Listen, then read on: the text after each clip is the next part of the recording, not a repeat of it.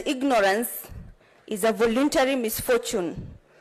Mr. Speaker, a lie has many variations, while truth has none. The loss of lives, coupled with the raging famine in Samburu County and other parts of the northern region, have become a full-blown disaster, and we cannot afford to bury our heads in the sand. I want to remind the ruling coalition that a bird that flies off the earth and lands on an anthill is still on earth. The problems of the nation must bring us together by all means.